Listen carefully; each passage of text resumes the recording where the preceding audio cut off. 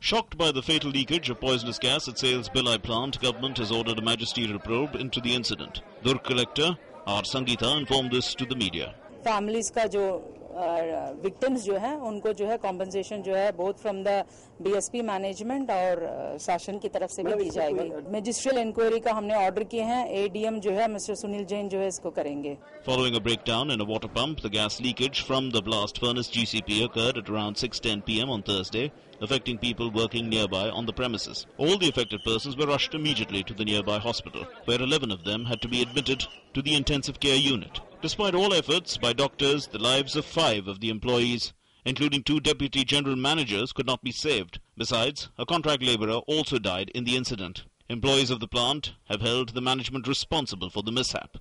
प्रबंधन ने किसी भी प्रकार का आपदा संकट का कोई बोर्ड नहीं लगाया था. गैस रेस्क्यू के लिए कोई भी टीम जो गई अंदर वो उनको पता ही नहीं था कि यहाँ गैस लीकेज होती है, इसलिए इतना बड़ा हादसा हो गया.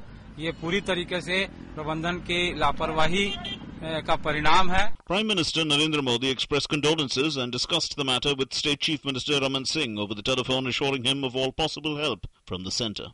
इन 24 में से 21 को छुट्टी दे दी गई थी और वार्ड में 3 ही भर्ती थे और आईसीयू में 6 भर्ती थे और सबकी हालत स्थिर थी.